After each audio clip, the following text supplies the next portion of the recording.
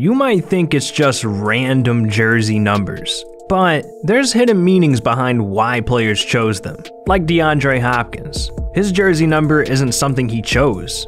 The police did. And it all started when DeAndre grew up in South Carolina, in the projects. DeAndre easily could have slipped into this lifestyle, but his cousin wouldn't let him. He convinced DeAndre to use football as an escape. He saw DeAndre's potential and tried his hardest to be a role model. But making it out of the hood is easier said than done. And his cousin, he fell right into the trap and started selling drugs. How's this dude telling you not to get into the street life and then gets into the street life? What? Yeah, I guess when you're making thousands, you become a dummy. So his name became hot in the streets.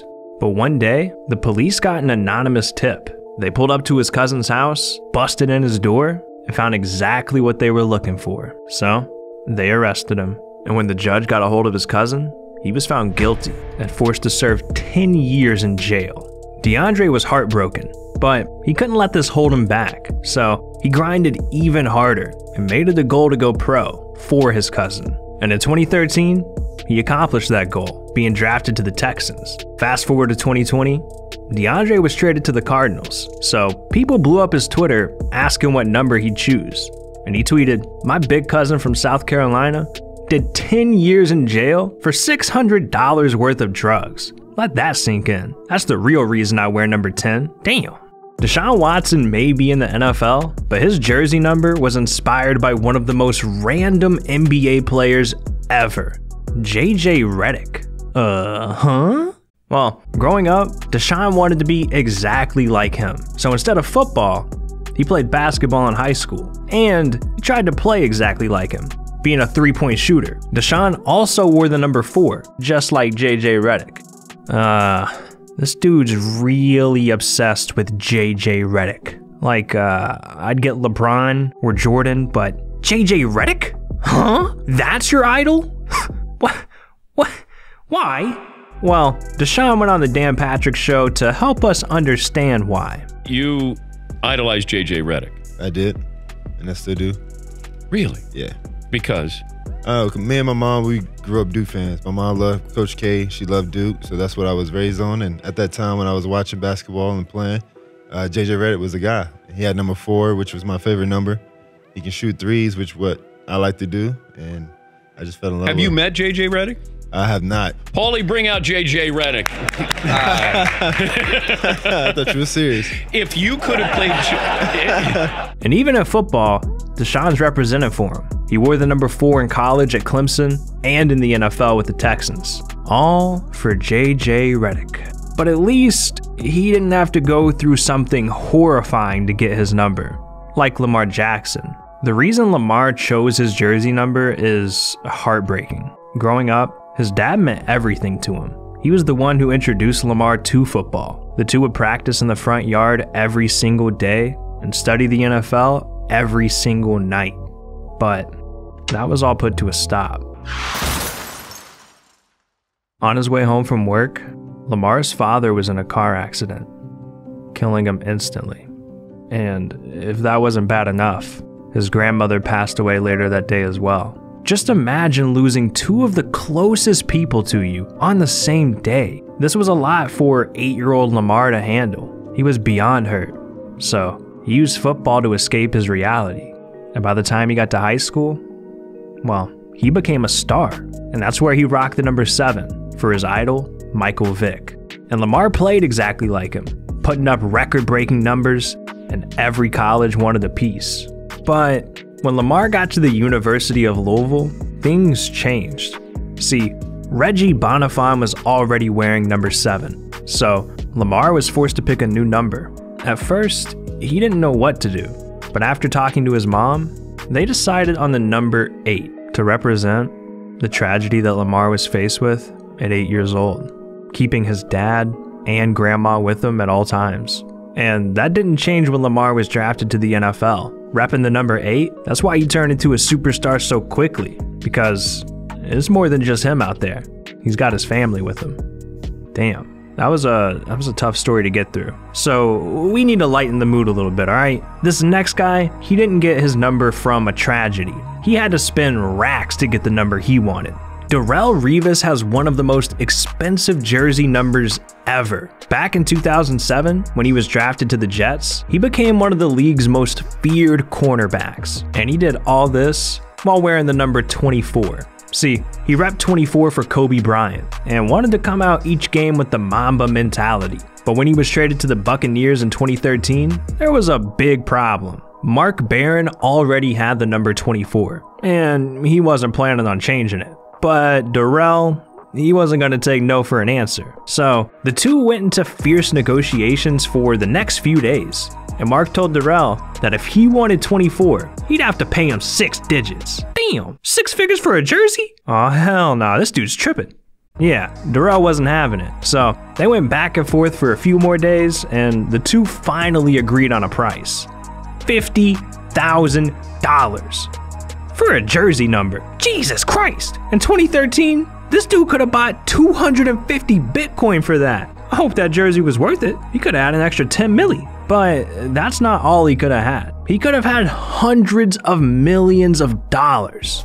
If he dropped a like and subscribe to the channel. Yeah, that's right. We got the power to make you rich. Ooh, so what are you doing? Subscribe. But anyways, the jersey represents everything Darrelle believed in, and that's why he's dead set on wearing it on every NFL team he joins. Some people like Darrelle, they're just inspired by other athletes. But Russell Wilson, he had his jersey number chosen by God himself. Growing up, Russell's father Harrison was his everything. He influenced Russell to become a spiritual and religious person, and together, they would pray and go to church every week. But Harrison also wanted to see Russell do huge things, like, make the MLB or the NFL. So they decided they'd do whatever it takes to make it happen. Now, Russell didn't enjoy baseball as much as he enjoyed football, but at the end of the day, he wanted to make his dad proud. And giving up the sport he was gifted at didn't sound smart. So for a while, he tried to balance both. They studied film, worked out together, and Russell got really good at the two sports. But at 16 years old, he was hit with a decision that would change the rest of his life. The Orioles, an MLB team, offered Russell a $350,000 contract in high school. This marked a turning point in Russell's life. He had to decide between a guaranteed career in the MLB or his true passion of football. With money on the line, he said no to $350,000 and decided to play it safe by continuing to play baseball, the sport he was more naturally gifted at, but keep working on his football skills because, that was his true passion. So, from 2008 to 2010, Russell played football and baseball for NC State. But scouts were still more interested in him for the MLB than the NFL.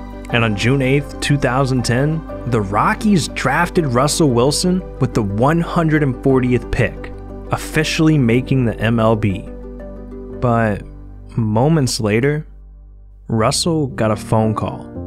He thought it would be his dad calling to congratulate him, but it was the hospital, and his dad Harrison was in trouble. Russell's dad was being rushed to the ER after having a stroke, and on the phone, doctors let Russell know that his dad was in critical condition. So him, his mom, and grandma raced to the hospital as fast as they could. But when they got there, doctors told them Harrison needed rest to have the best chance of recovering. That meant Russell couldn't visit his dad. So Russell and his family did the only thing they could do: pray. When all of a sudden, Russell felt something in the air, telling him to go into his dad's room against the doctor's orders. And he remembers this moment perfectly, saying, "I walked in, I could see the EKG monitor, and I said, 'Hey, Dad, I'm here.' I knew my dad could hear everything. He was waiting for something great to happen. And I was telling him about how I got drafted. And as soon as I said that, the line went flat. That's how I knew the Lord is real. That's how I knew he went in peace and is here watching me. Right now." Russell made the MLB, and it was all for his dad.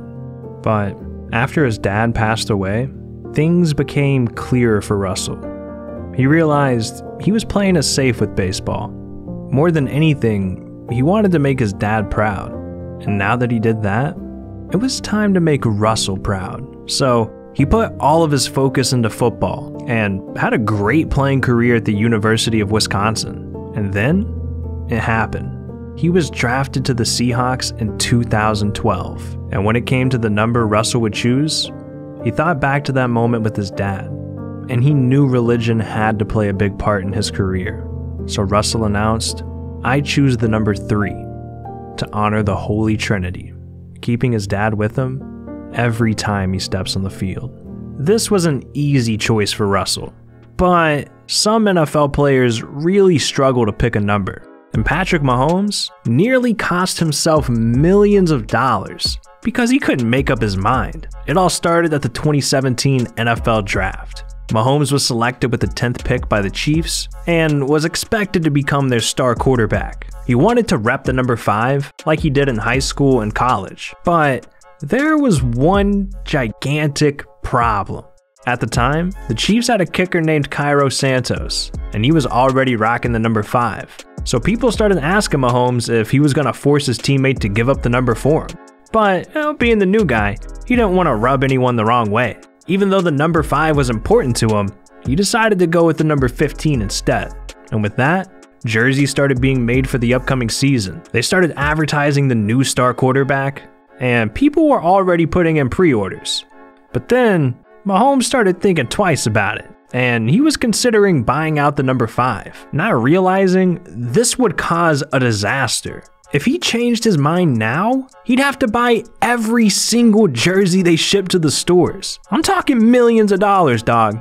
Ain't no one trying to pay for all that. Not to mention, the Chiefs kicker and the rest of the team weren't gonna like that. So, Mahomes finally made up his mind and said, "That's the thing, I actually like 15 a lot. I got drafted 10th and I wore number 5. And there's not really any other quarterbacks that have 15. So, 5 is a special place with me. But we'll see how it goes." And with that, Patrick is still repping the number 15 to this day.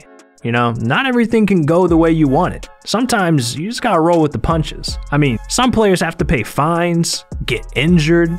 Some of them even become criminals. And all of these horrible things have mysteriously happened to every player on the cover of Madden. Yeah, some people are even saying there's a curse. Oh, you want to hear more about that? Well, click on this video right here. This is about the Madden curse, and it's a pretty scary video, so do be warned. But this video's over, so what are you doing? Click it!